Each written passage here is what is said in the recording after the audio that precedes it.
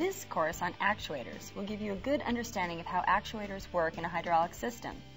The actuator is the interface component that converts hydraulic horsepower back into mechanical horsepower.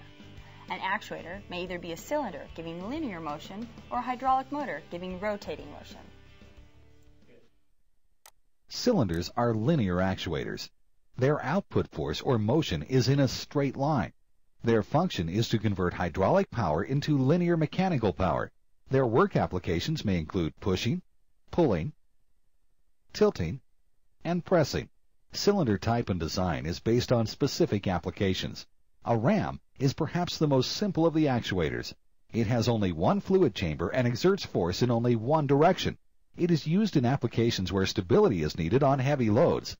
A single acting cylinder is pressurized on one end only. The opposite end is vented to the tank or atmosphere. They are designed so that the load or a device such as an internal spring retracts them. The double-acting cylinder is the most common cylinder used in industrial hydraulics. We can apply pressure to either port, giving power in both directions. These cylinders are also classified as differential cylinders because of their unequal exposed areas during extend and retract.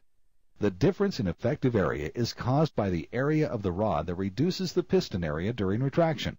Extension is slower than retraction because more fluid is required to fill the piston side of the cylinder. However, more force can be generated on extension because of greater effective area. On retraction, the same amount of pump flow will retract the cylinder faster because of the reduced volume caused by the rod. Less force, however, can be generated due to less effective area. A double rod cylinder is considered a non-differential type cylinder. The areas on both sides of the piston are equal, thus providing equal force in both directions. An application for such cylinders would be where it is advantageous to couple a load to both ends, or where equal speed is needed in both directions. The cylinder assembly is constructed of a steel cap end head, a steel barrel assembly, a rod end head, a rod bearing, a piston, and piston rod. Tie rods and nuts are used to hold the heads and barrel assembly together. Static seals keep the joint pressure tight. A rod wiper is provided to prevent foreign material from entering the bearing and seal area. Sealing a moving surface is provided by the rod seal, which prevents fluid from leaking past the rod, and by the piston seals, which prevent fluid from bypassing the piston.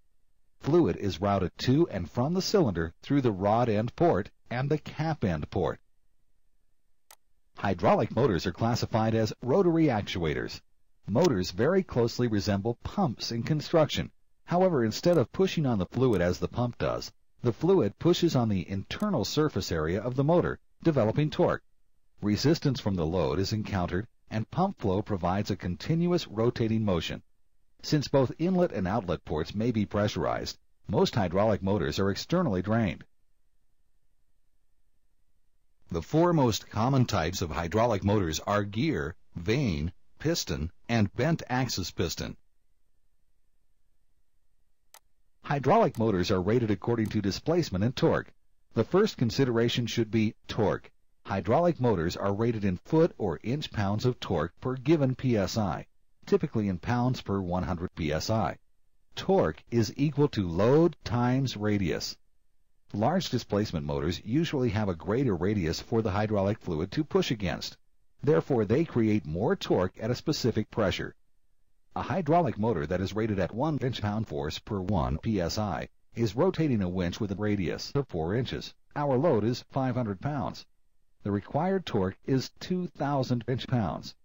Based on the torque rating of our motor, our operating pressure would be 2,000 psi. The second consideration would be displacement. This is necessary to determine the amount of flow required to rotate the hydraulic motor at the required RPM.